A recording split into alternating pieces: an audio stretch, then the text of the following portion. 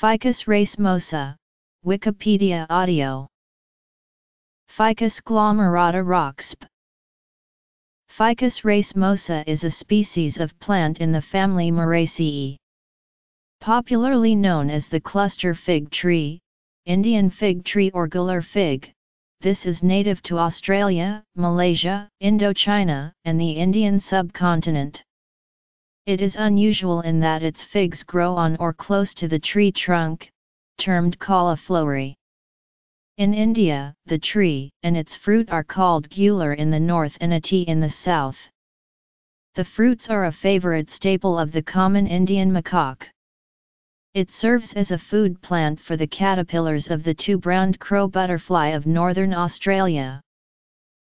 In the Atharva Veda, this fig tree is given prominence as a means for acquiring prosperity and vanquishing foes. For instance, regarding an amulet of the Yudambara tree, a hymn extols.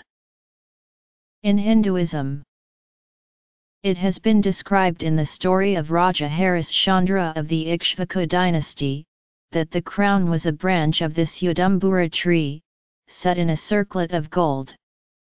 Additionally, the throne was constructed out of this wood and the royal personage would ascend it on his knee, chanting to the gods to ascend it with him, which they did so, albeit unseen.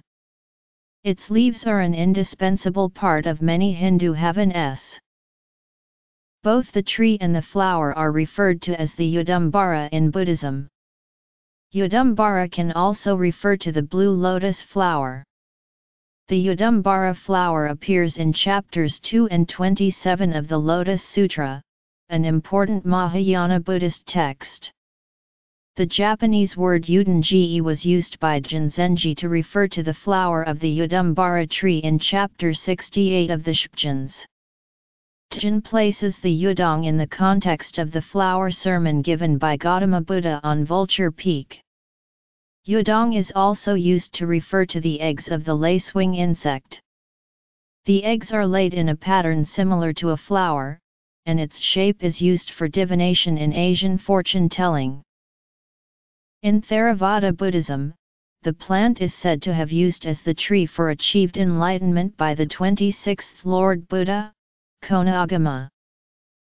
In ancient times, both Hindu and Buddhist ascetics on their way to Taxila traveling through vast areas of Indian forests used to consume the fruit during their travels.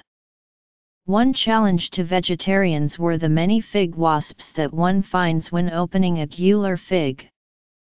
One way to get rid of them was to break the figs into halves or quarters, discard most of the seeds and then place the figs into the midday sun for an hour. Gular fruit are almost never sold commercially because of this problem. The Ovambo people call the fruit of the cluster fig ing awiyu and use it to distill ombike, their traditional liquor. The bark of Adambar tree is said to have healing power. In countries like India, the bark is rubbed on a stone with water to make a paste, which can be applied over afflicted by boils or mosquito bites. Allow the paste to dry on the skin and reapply after a few hours. For people whose skin is especially sensitive to insect bites, this is a very simple home remedy. In Buddhism, uses. Health uses. International naming.